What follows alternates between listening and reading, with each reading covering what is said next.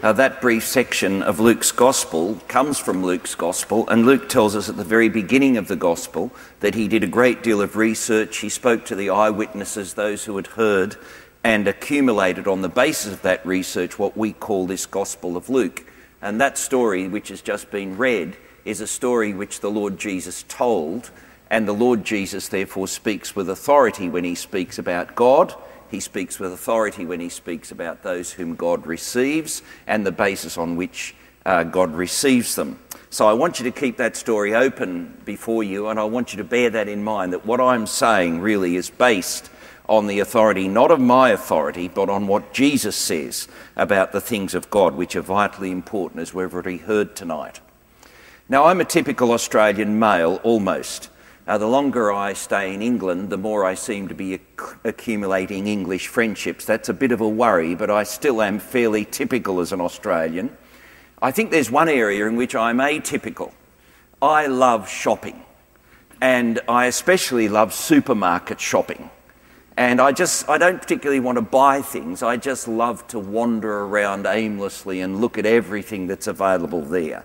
And you've got Tesco and Sainsbury and all these. Oh, it's a treasure here in London. You've got so many to choose from. But it is my love for supermarkets which caused me to meet Irene. I used to get to our local supermarket 10 minutes before it opened back in Sydney, and Irene was always there as well. She was there to do her weekly shopping. She needed to get home with all the groceries and put them away in the kitchen by 10 o'clock in the morning so she could study the form guide and lay all her bets by midday.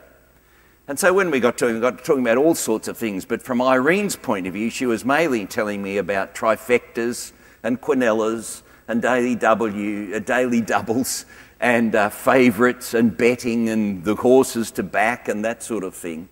And so tonight, with all that rich experience of gambling behind me, I want to lead us through page 65 of Luke's Gospel.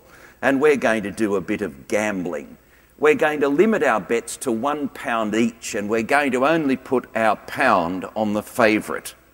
Now have a look back at Luke 18, the first verse, the second verse actually, and we meet two people here. First of all, we meet a judge, verse 2, who neither feared God nor respected man. And then in verse 3, there is a widow who doesn't seem to have much going for her at all. So we will lay our pound on the judge. He's the favourite. Come now to verse 11, and you meet a Pharisee who has it all together, and he doesn't mind telling everybody how he has it all together. And in verse 13, we meet a loathsome tax collector who cannot even lift his eyes towards God. Well, the favourite obviously is the Pharisee. We'll take our pound and we'll put it on the Pharisee to win. Verse 15.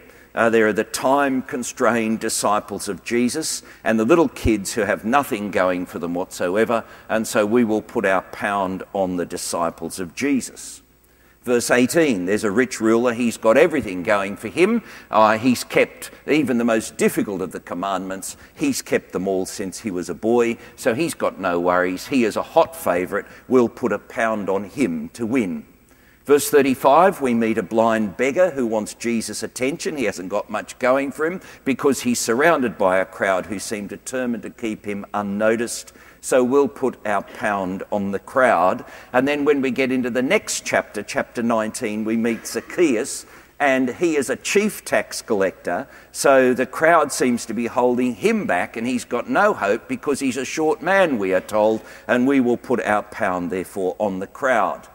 So notice, we've put our money on the judge, we've put our money on the Pharisee, on the disciples, on the ruler, and the crowd on each occasion, and we've spent £6. We say it's not much, but you've done your money every time. Because those who've got everything going for them, like the judge and the Pharisee and the ruler, leave empty. But those who have nothing going for them, like the tax collector and the children and the beggar and Zacchaeus, are blessed of God. And you say, well, what is happening here? The favourite's turned upside down. Grace is in operation. In actual fact, it's called amazing grace because it is so amazing, because it gives contrary to our deserving. It turns the favourite upside down. Now there's a difference. Tonight you've heard the words mercy and you've heard the word grace. The word mercy is whereby God withholds the punishment which is rightly due to us. That's mercy. He withholds punishment. Grace, however, God bestows favour which is contrary to our deserving. When we went into our first parish ministry, which was in the country of our state of New South Wales, one morning we were all in bed. It was 3 o'clock in the morning, and I was stirred because I could hear that there was movement in the back kitchen dining area of the house. I got up, I noticed that all the children were in bed. I went out, I could see the light was on in the back room, and the oven was on the alarm system. Someone had been carving cheese up on the dining room table.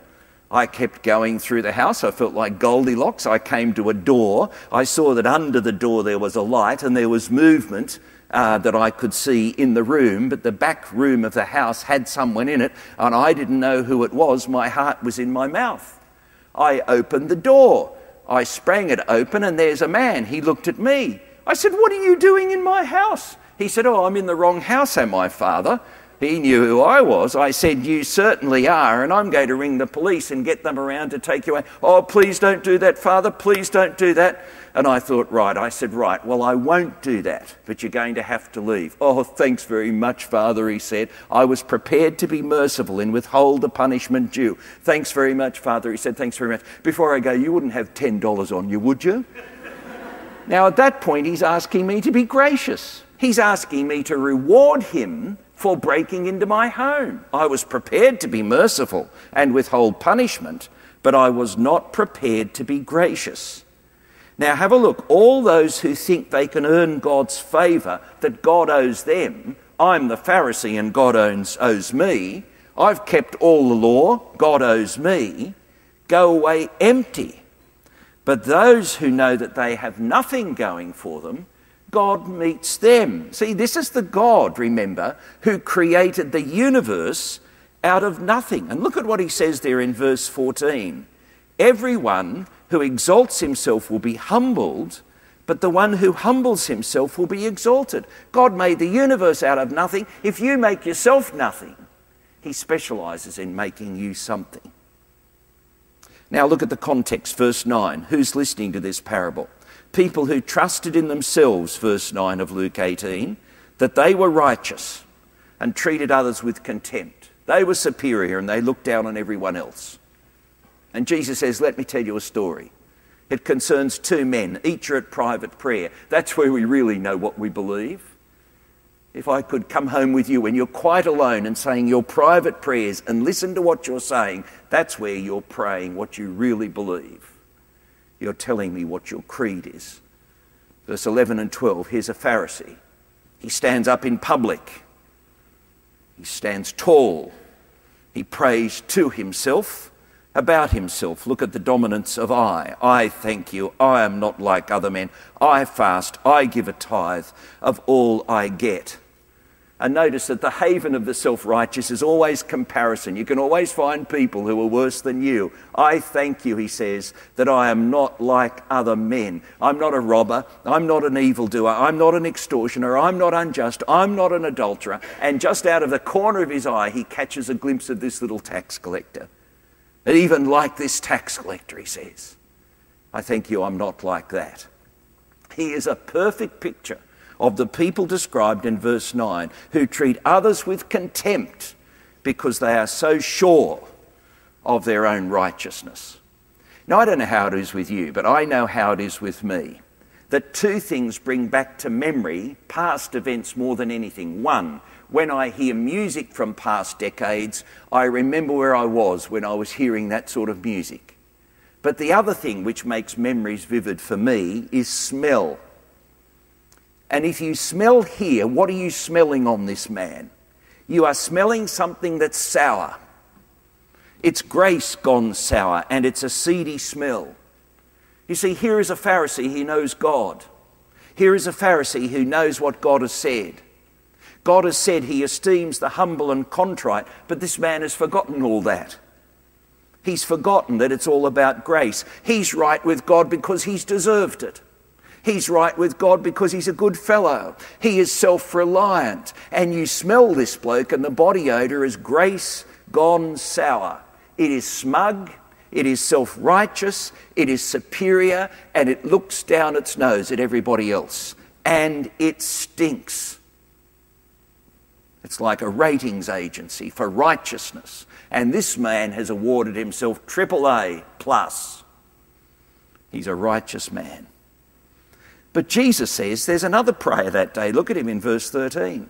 He sees himself only in relationship to God, and he doesn't have much to say. Look at his body language. He stands at a distance. He doesn't even look up to heaven, but he beats his breast with conviction and he simply prays, God, be merciful to me, a sinner. Because he knew that without mercy, which withheld the punishment due to him, then he had nothing going for him. He had nothing going for him, this man, except that he knew that he had nothing going for him. And I put it to you, friends, that if verse 14 doesn't shock you, well, you've become too used to this story. Jesus says, I tell you, this man, this tax collector, went down to his house justified before God, right in relationship with God. That's what justified means. This man went to his home right with God, and the other one didn't. The Pharisee didn't. The tax collector did, not the Pharisee. The tax collector went home justified, righteous before God. And our knee-jerk reaction to that is, well, the Pharisee is bad and the tax collectors are good. Each man got what they deserved. No way. If one of our daughters brought the Pharisee home one night on a date and the tax collector on another date, I would say to our daughter, never bring this tax collector back to our home. That Pharisee, a good, moral, upliving person, a citizen, he can come any time. In the first century, tax collectors were loathed. They were traitors. They were Jews who worked for the occupying Romans. And they treated their own. They levied much more tax than was legal. And they were heartless. If you didn't pay, they could just sell you into slavery.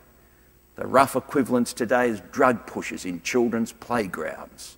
Outcasts. That's repulsive. Put him away, lock him up. In the archaeological record, there is only one evidence of a memorial to a tax collector in one town. This is in the whole archaeological record. It was such a rare thing that this town had an honest tax collector, a compassionate tax collector, that they erected a monument to him. But he was the vast exception. We are right to be shocked that such a mongrel should go home right with God. It is a scandal. He had nothing going for him, but he is declared in the right with God, not because of his record, but despite of his record. That's why he couldn't look up. He knew that he needed mercy. He knew that he was as guilty as anyone. Grace is operative. Grace rewards the undeserving. And Jesus says, this man who gives a heart cry to God for mercy, God be merciful to me, the sinner, will go home right with God. But the other one, who didn't need mercy, he had enough going for him, he was right, thank you, will simply go home. Well, how is it for you? I'll tell you how it is for me. I was converted in 1967. 45 years I've been a Christian. That's not bad, is it? I'm an ordained minister in the church. That's pretty good, isn't it? I think I'm a good man. I'm not an evildoer like other people I know. I don't go to the races generally. I don't do things that I notice that other people do. I'm a fairly good man. I hope God appreciates me. Wait on. Whew. There's an odour there. It's the odour of sour grace. Now, I support a football team, a rugby league team in Sydney. It's called the Sydney City Roosters. And their arch enemy are the South Sydney Rabbitohs. And one time Maxine and I went to watch the Roosters play the Rabbitohs. And a few rows down in front of us, there was a man who was drinking beer. He had a cigarette out of his mouth. He had a foul tongue. When women walked past, he sort of leered at them. And he was a Rabbitohs supporter. And I felt totally superior to him. Oh God, I thank you that I'm not like that man. Hey, look at verse 9. They were righteous, and they treated others with contempt. I listened to both these men, and one is praying my prayer. One is praying about his achievements. One is making comparisons. One is simply saying, God, be merciful to me, a sinner. God has a nose for sour grace because it reminds him of the day they hung his son on the cross, and the stench of sour grace filled the air that day when people were earning God's favour by crucifying his son. For everyone, look at it friends, for everyone who exalts himself will be humbled, but he who humbles himself will be exalted. I have no right to be morally superior to anyone or to look down on anyone.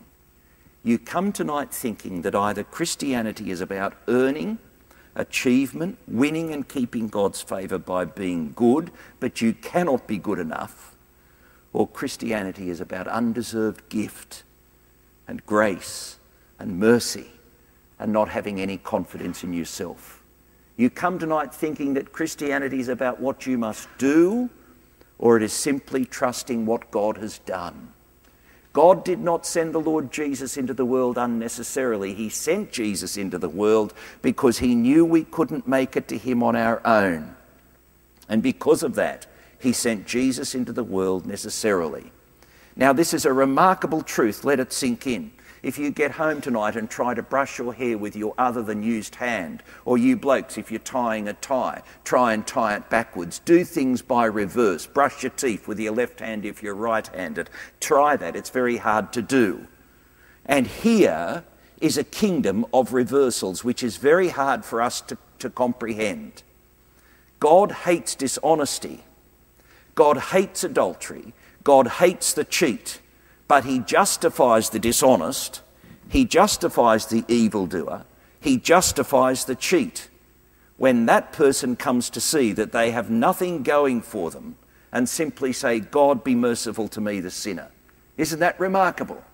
I sat down with one of our granddaughters and we had magnets, and we put the magnets pole on pole, same pole to same pole, and we tried to drive them to one another, and they would not. We switched one around and she could not keep them apart.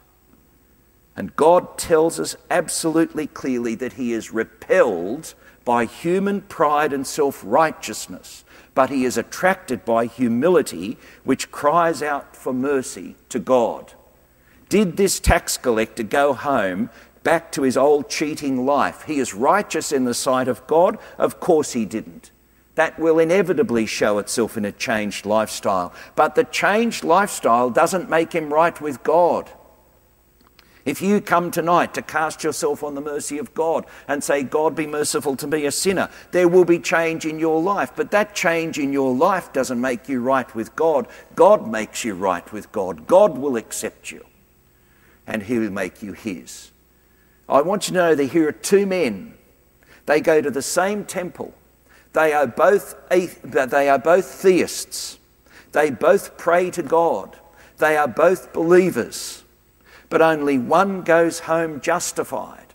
One catalogues his goodness and exalts himself. The other has little to say except to cast himself on God's mercy. And here, friends, is the principle of the story.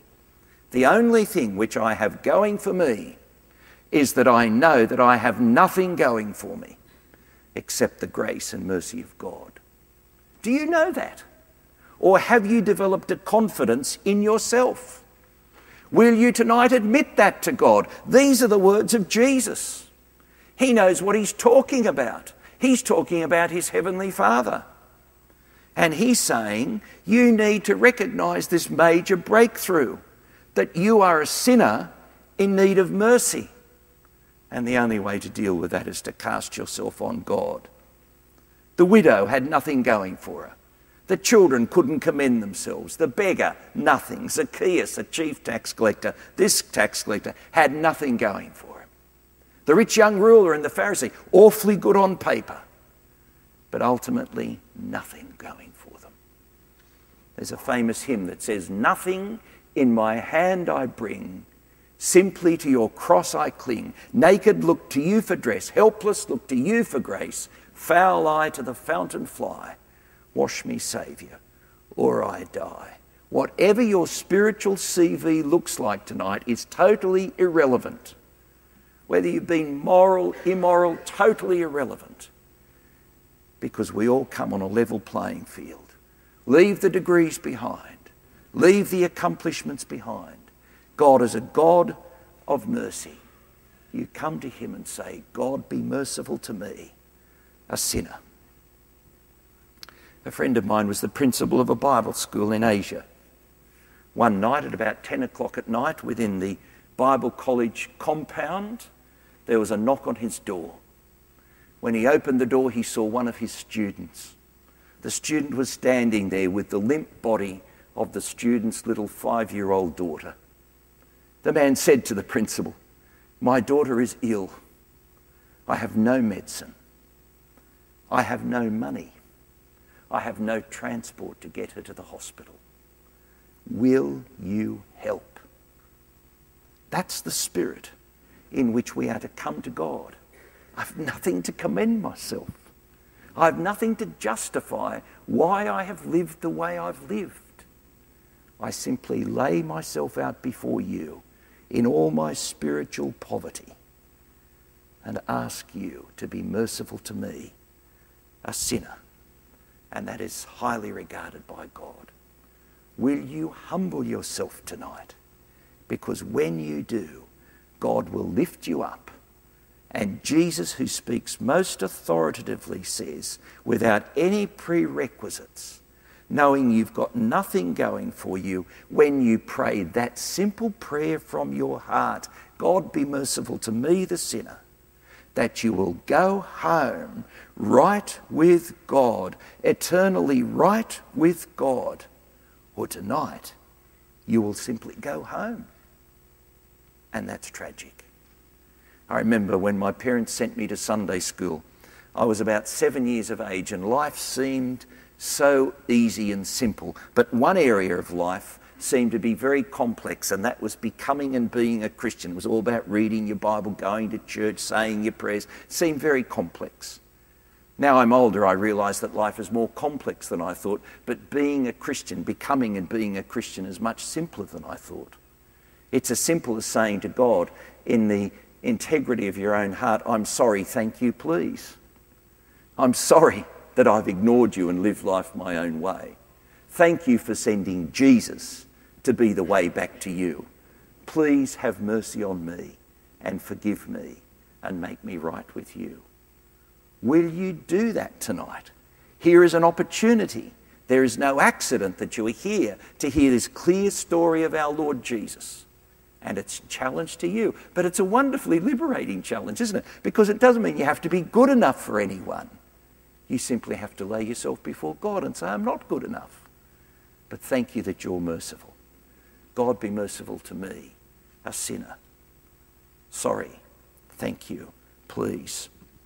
You might like to respond to this tonight. If you look over on the back of your sheet, there are the Christianity Explored classes. You might, say, yes, I want to know more about this because this is so different to anything I ever expected Christianity to be about. I thought it was about being good and being moral and earning my way to heaven, earning brownie points. But Christianity Explored will help you with that, and you won't be embarrassed, and you'll be able to come along and listen to the truth of what Jesus is saying here. At the end of the meeting tonight, I'm going to pray. There'll be a few of us standing around the front here, and Andrew from Christianity Explored will be down here too. We want you to come down if you want to know more.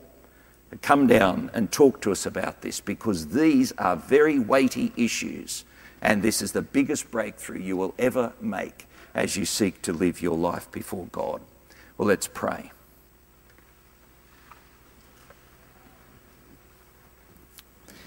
Our Father, we thank you that the Lord Jesus taught simply and clearly about how we can be right with you. We thank you that it is not a matter of achievement. It is not a matter of anything that we can take pride in, but it is simply us laying ourselves before you. God, be merciful to me, the sinner. Father, keep reminding us the only thing we have going for us is that we know we have nothing going for us apart from the grace and mercy of God. We pray this in Jesus' name. Amen.